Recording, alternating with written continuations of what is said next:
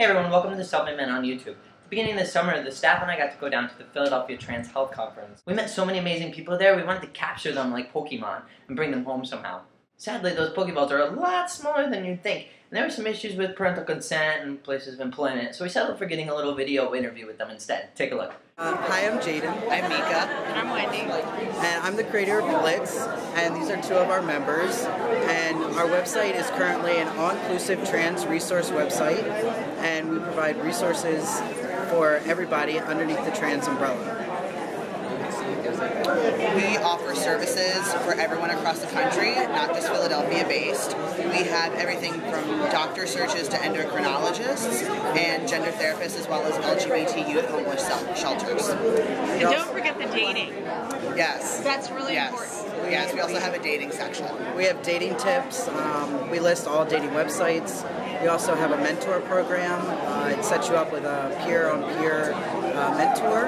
And blah, blah, blah, blah. I'm Brian. I'm one half of Legalize Trans, and it started out as a way to help my friend Asher raise money for his top surgery, and then expanded to also include an affiliate program so other folks can sell the shirts and make money for hormones or surgery or just for the basic living expenses, because we know life is expensive, and so we're trying to be part of that solution. So check us out online, legalizetrans.com.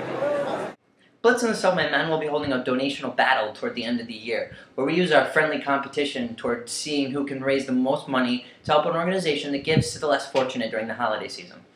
Coming up, we've got the talented Ryan Cassata, who had just given his keynote speech the day before, followed by Lawrence from Stand to Your Mate, the STP shop at the conference. Hello, my name is Ryan Cassata. I'm an 18-year-old singer-songwriter and transgender activist.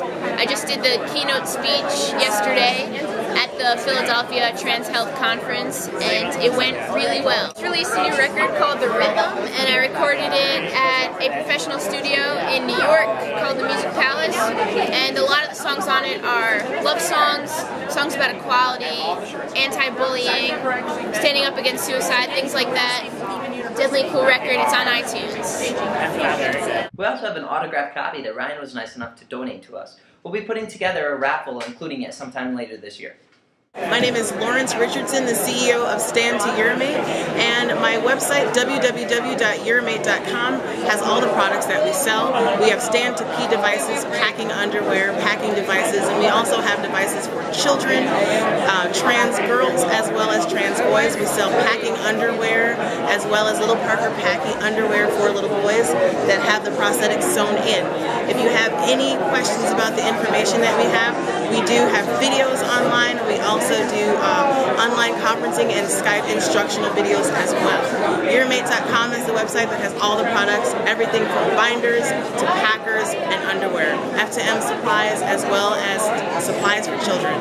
Thank you so much. We got to meet a lot of really cool people from the community, and I have to admit that I might have fanboyed out a little for the next couple clips. Hi, I'm Rocco. Hi, my name is Together we make a magazine Original called Plumbing. I was trying to finish this. Perfect, yeah. My name is Ryan Sallans, and I am a transgender activist, public speaker, and author. My newly released memoir, Second Son, Transitioning Towards My Destiny 11 Life. I'm here at the Philadelphia conference at a vendor booth, offering this for people asking them to buy a copy and read it and see what they think. So far, I've been getting wonderful reviews. People say they pick it up and they can't put it down. So I see that as a good thing. One of my favorite things to do is actually come to these conferences, because so much of my work is spent behind a computer, being a voice of advocacy, so being out here and actually seeing faces makes me really excited. The Philadelphia Trans Conference was a 3-day, 9 a.m. to 9 p.m. workday for me and the rest of my staff. We're hoping that next year we'll be able to attend some of the lectures and perhaps even speak at one of our own.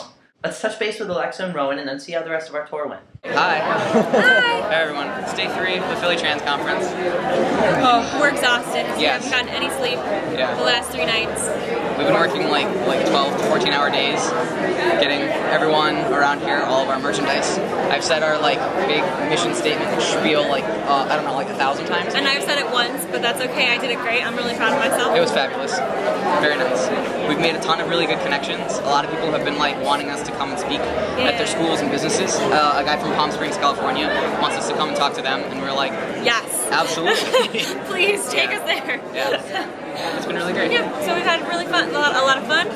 There's a ton of cool people here. There's been a ton of families, which we're really excited about. A lot of parents supporting their transgender children. So that's probably my favorite part. It's been really awesome. There's actually a lot of like really young kids here. Yeah. Like the kids who are going to be never going to have to go through the wrong puberty, like 11 years old and already like on hormones, and it's going to be possible for them. It's really exciting to see the next generation. And I got to hold a dog.